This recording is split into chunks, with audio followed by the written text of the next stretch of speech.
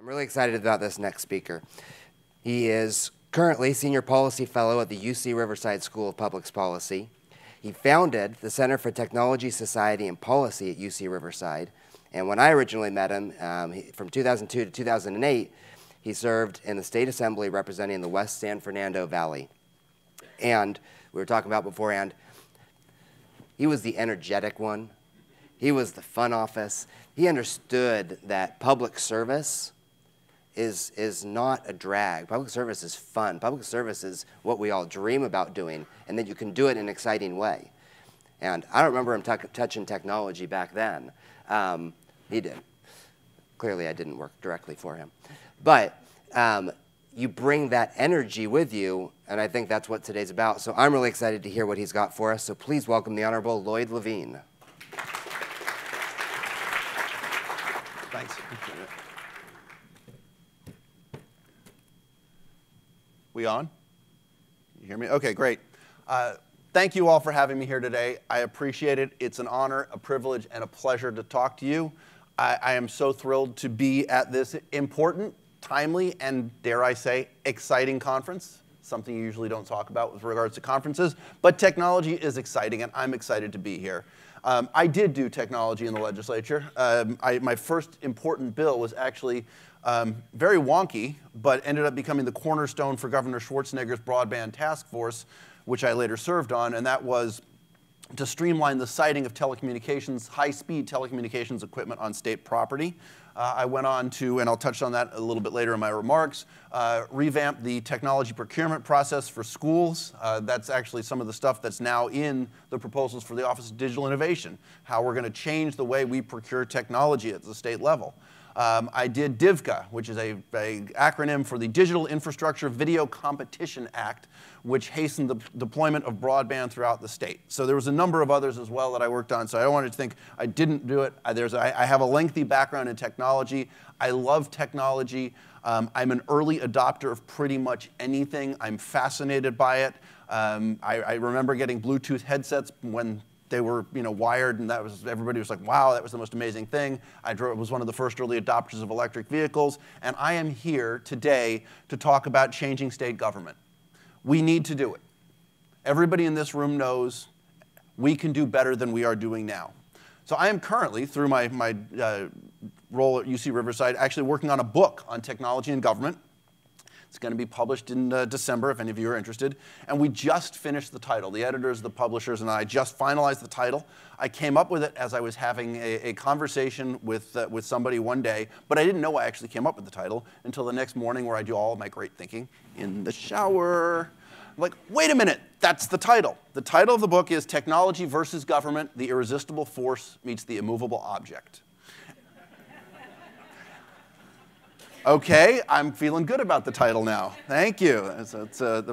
And that is my jumping off point today for my discussion, my talk.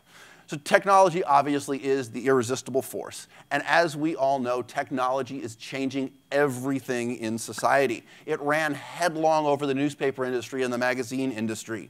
It has eliminated record stores, a vestige of my youth, a social activity to go to the record store. Nobody says, hey, let's go visit Amazon together, but we used to spend hours flipping through the bins in record stores. Those of you who are too young to remember, look it up. It's on the internet just like everything else. The retail industry has completely been decimated, or is in the middle of being decimated. We see shopping malls around the country closing. I recently saw the number of shopping malls there used to be and the number there are now, and they are eliminating them quickly. But what about government? So far, I'd call it a standoff. Technology hasn't run over government. Government hasn't moved. We're kind of staring at each other, trying to figure out where we're going to go. Certainly, there's far more technology in government today than there was 5 or 10 years ago. But there's far less technology in government and far less newer technology in government than any private sector enterprise. Tesla makes cars that drive themselves. They might have a few issues with them. But Tesla, for all intents and purposes, makes cars that drive themselves. My car, I drive a Chevy Volt. It can parallel park itself. No hands on the wheel. Push a button. It's great. The DMV doesn't take credit cards.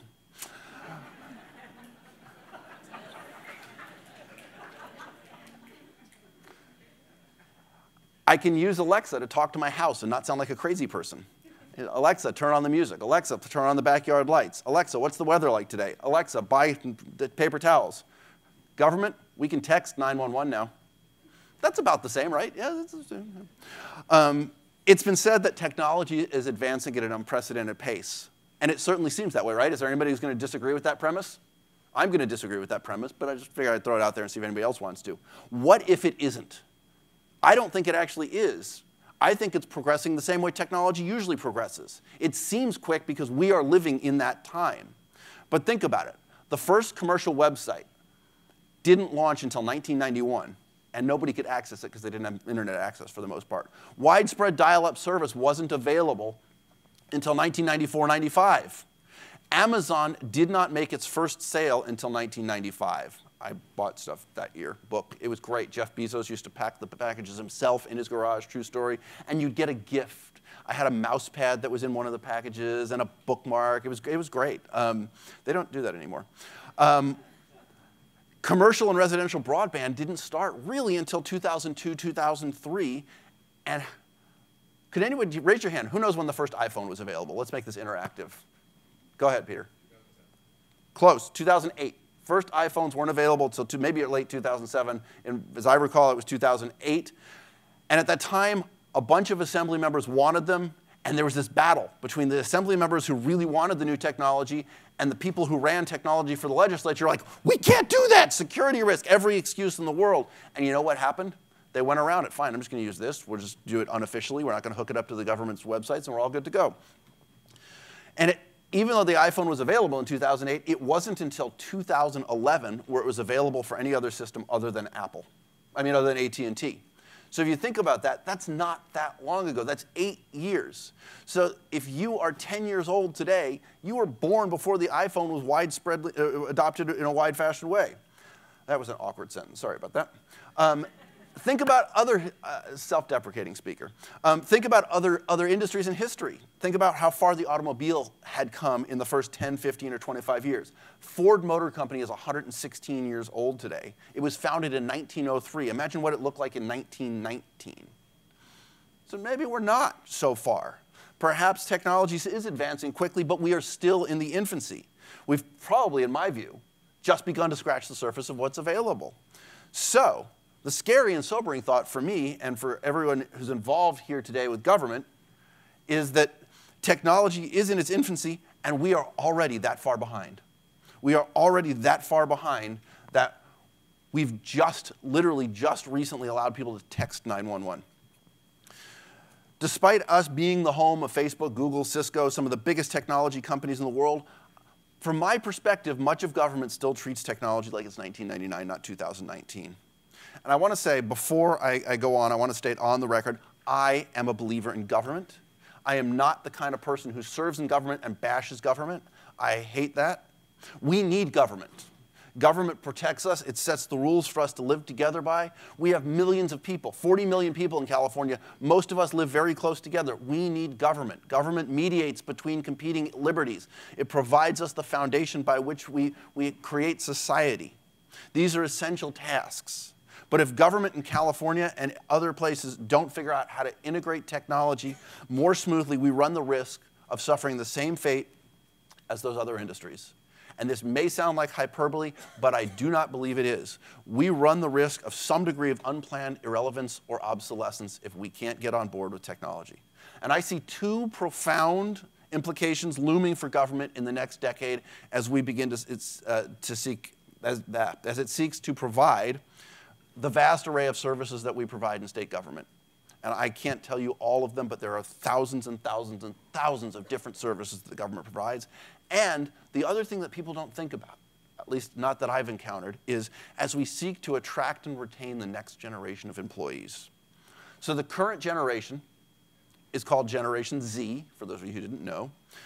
I don't think they planned very well in advance when they started with Gen X. They didn't leave themselves a lot of room there, but I said, okay, I have an idea. And I looked and I did a little research and contacted a few people who know these things. And I'm trying to dub the next generation Gen T, the technology generation. What is Gen T? In my mind, Gen T is the group of people who are probably about in high school now, who have led their entire lives completely surrounded by technology. Now, you may think we're there, you may see everybody around you, but these individuals who have been entirely surrounded by technology their whole lives, they're just trickling into the workforce. They have not entered en masse yet.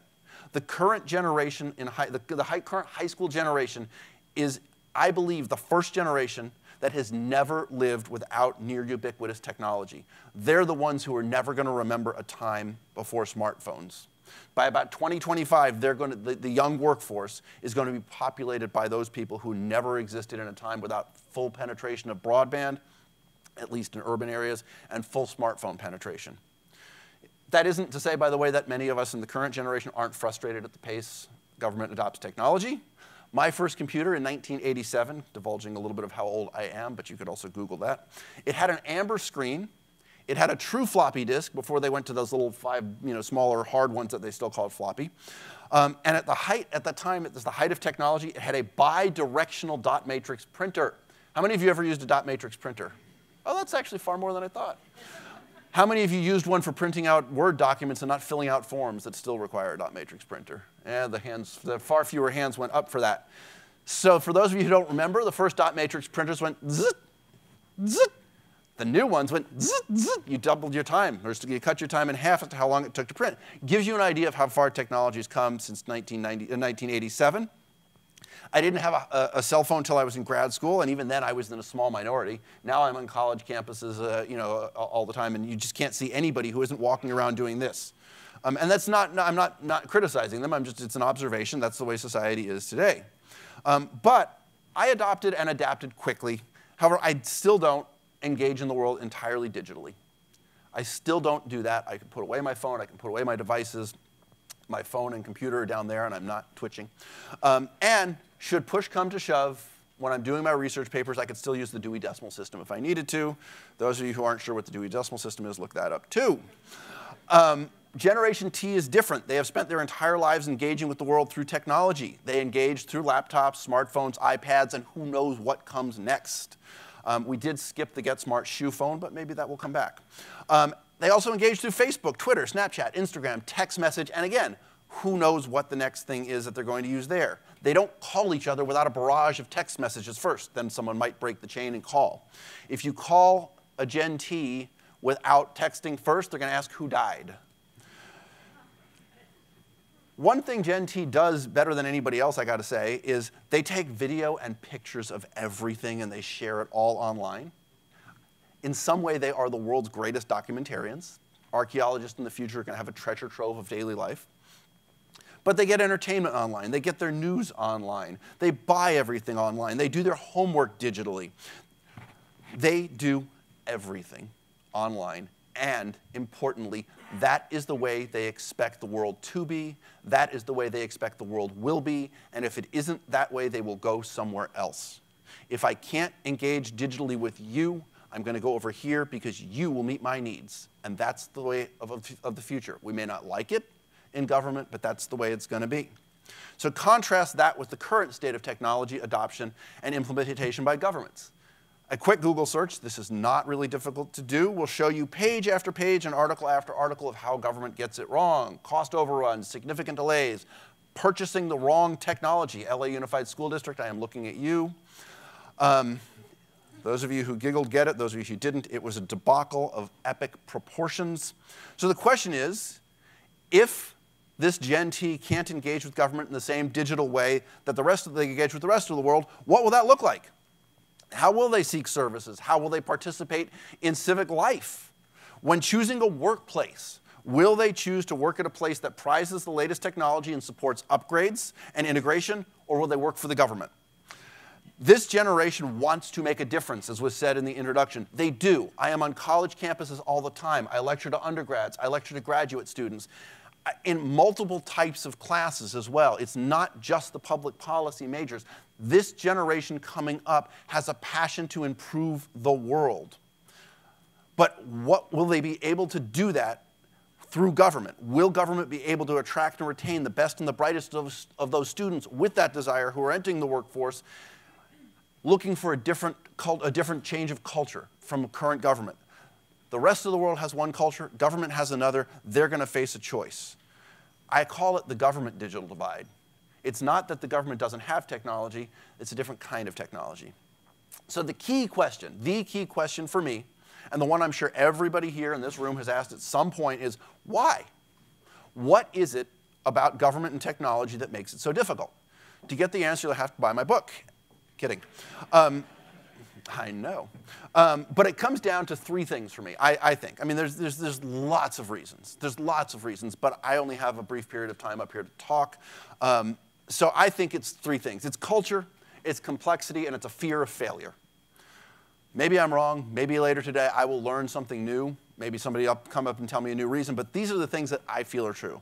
We do not have a culture in government that supports technology innovation or change within most governmental entities I have dealt with.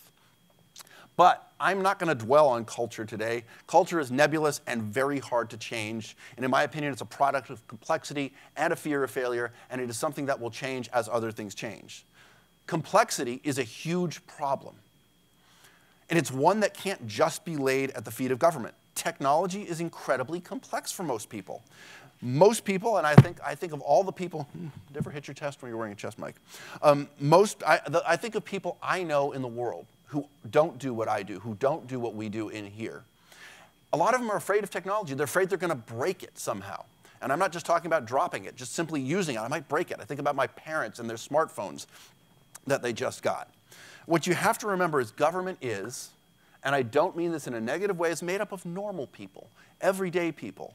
In the bell curve of life, there are early adopters, but those people are generally outliers. Those are people who are willing to take a risk. But those people with, I would say, 2 standard deviations of the mean adoption time aren't aggressively seeking out the latest technologies. People who are slow to implement and adopt at home, who wait years for things to have been tested, are not willing to take the same risks as the rest of us. That is what I term their personal technology culture. We all have our own personal technology culture as well as the larger culture. And this is true regardless of employee. Agency secretaries, department directors, all the way down to the lowest level employees, we all have different levels of technology culture and technology engagement. And complexity leads to the second problem under complexity, adaptation.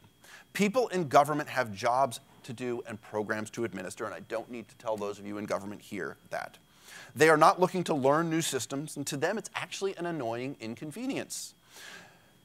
There are caseloads to administer, parking meters to check, and any of the other thousands and thousands and thousands of tasks that I referred to earlier.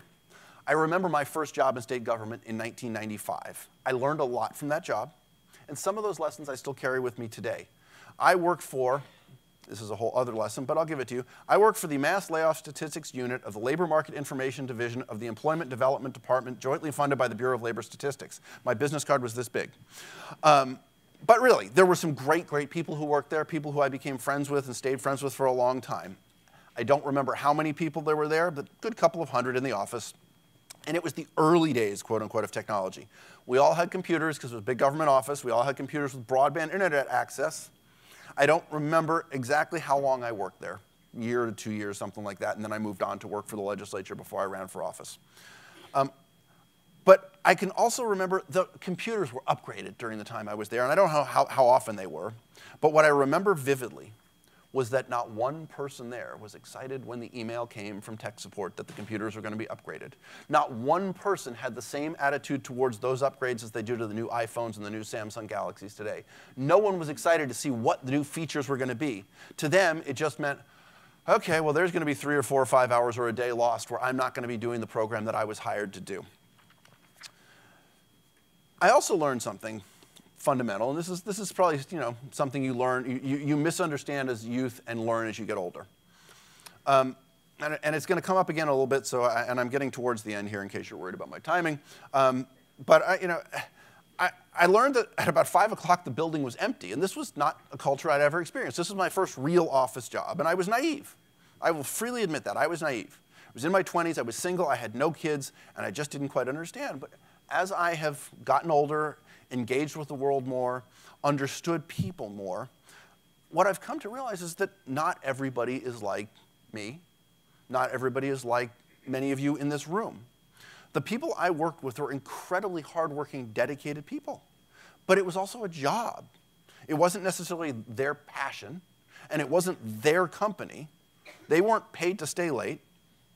They would stay late when they needed to, but most of them had lives to get home to. They had kids to feed, soccer practices to take the kids to, the whole panoply of things that we do after work that now that I have kids and I'm older, I understand better. And I was never mean. It was a perception that I went through, like, oh, now I get it. So when we think about technology in government, we need to think about those users. How fast can those users learn? How much easier will it make their job? How quickly, smoothly, and seamlessly can the change be made? User-centered design, and it's something we're going to hear a lot about today, is a very important concept. And it needs to apply to both the users of government services and those in government who provide those services. They are users too. Every single one of you in this room who works for a department or an agency, who uses computers and technology, you are users, and the design needs to take you into account as well, not just the customers you serve. And this is where complexity and the myriad of tasks done by government that I referenced above and user-centered design converge, and it provides a good transition to my final point, the fear of failure. In government, my impression is people are afraid to fail. You get fired for failing. You don't get fired for not failing. But what about this concept? What if by not failing, we're failing in a different way? We're failing to achieve our potential. What if Roger Bannister never tried to break the 4-minute mile? Well, he failed to achieve his potential. He never failed to break the 4-minute mile, but he failed to achieve his potential. I'm a running geek, by the way. So I'm going to give you a real-world example real quick here. A number of years ago, those of you who are from Sacramento know, the Sacramento almost lost the Kings, and they wanted a new arena to keep the Kings in town. City Council got on board, and one of the ways that we were going to keep the Kings was we were going to finance the new arena by leveraging our parking revenues. So I have a friend who owns a bunch of parking lots here in Sacramento and a bunch of parking lots in San Francisco, and he wanted to bid on the contract, and so he came up with this proposal, and he gave it to me to review. I'm the government guy, I'm the technology guy, review this. And early on in the proposal, somewhere in the executive summary, there was something about innovation. Now, my first response, my knee-jerk response was, it's parking. How innovative is parking, really? What, are you going to use a different kind of paint to paint the lines? I mean, come on. But as I read it, there were some really innovative things in there that I don't remember now, but I was impressed with the level of innovation and integration in the different parking systems and services. Like, great. But here's the other thing that I took away from this, is there was nothing in that proposal that could not have been implemented by the city of Sacramento that day. They didn't need him to come in with the innovation. The only difference is, in my mind, I played out the scenario. And I assumed that somewhere in one of the city office buildings, there was the director of parking services for the Sacramento. Hardworking, dedicated public servant who really does his job well, or her job well. Makes 6 figures, good benefits, great retirement, good life. And in my scenario, it's mine, you can create your own, he or she has a spouse that is similarly situated. So you're making $200,000, you got great benefits, good retirement. That is a good living in Sacramento. There is no incentive for this person to rock the boat. No incentive for them to say, hey boss, I have an idea. Because if their idea fails, then they get fired. But if you don't try anything, then you haven't failed, or you haven't failed in a visible way.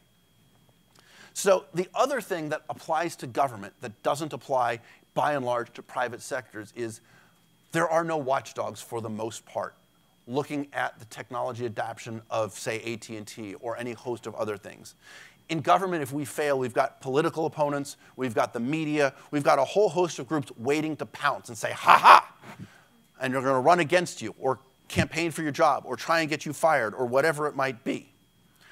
We get a $500 million cost overrun, 5-year delay. It gets blasted around the state, reinforces the perception that government can't do technology, creates a climate where we're afraid to try something new, and we rigorously adhere to the process. But what if that process doesn't work?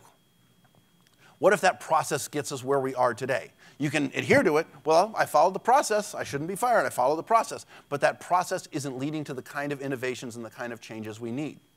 We have to break that cycle. We have to create a culture where it's okay to fail. I'm not saying we want to fail, but we have to create a culture where it's okay to fail so that we can try new things. Without the ability to fail, we get slow, incremental changes that fail to keep pace with society at large. So the million-dollar question is, how do we mitigate complexity, change the culture, and accept that failure is okay? It starts at the top. It starts at the top. At Google, as many of you know, project teams who fail and kill their own project actually get bonuses. They are hauled up on stage in Project X and lauded for their failures because it means they tried something, and you won't accomplish something without trying something. Agency secretaries, department directors, and managers and leaders across the board from state and local government need to give their employees the confidence to try new things, to innovate, and to bring up new ideas and approaches. That is where the culture starts. It's a culture I tried to create in my office. My staff had the freedom to suggest ideas. Might not work, but suggest it. There's nothing wrong. The worst somebody's going to say is no. And if we're going to fail, let's fail small, fail quickly, and move on. Let's not award massive contracts to companies that take 10 years and countless change orders to fulfill. There are millions of different services provided by government and in the programs it administers. Some can be run with Office 365 and a secure cloud system. Others take purpose-built software. But if we can break the purchases of both hardware and software down into smaller chunks and not take a one-size-fits-all approach, we're more likely to succeed. Technology companies themselves need to be part of this solution. You are providing, and I'm speaking to those from technology here, you are providing solutions that need to focus on customer needs and understand human nature, not just the behavior of those in the technology industry.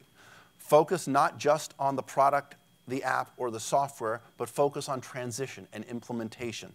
You will know more about your product, and you will know it far better than the people who are using your product. How are you going to create a product that eases their transition from the old technology to the new technology, that minimizes downtime and inconvenience, that is different from the way we have always done it? The culture of change isn't going to happen because of intentional action. You can't really plan for a culture change. The culture of technology in the state will change because of the other factors that I addressed.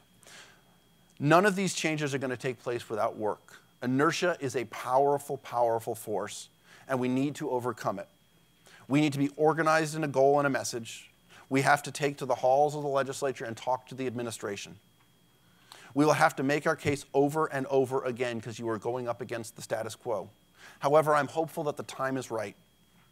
We have in the governor's office the man who wrote Citizenville and who proposed the Office of Digital Innovation to lead these efforts. If there is ever a receptive governor and a receptive administration, it is this one.